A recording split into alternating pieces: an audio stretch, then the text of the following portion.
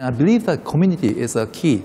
And I mentioned that in case of Japanese companies or Asian companies, we treat workers as assets. In terms of Western companies, they tend to treat workers as expenses. And whenever they want to cut costs, they cut and fire people.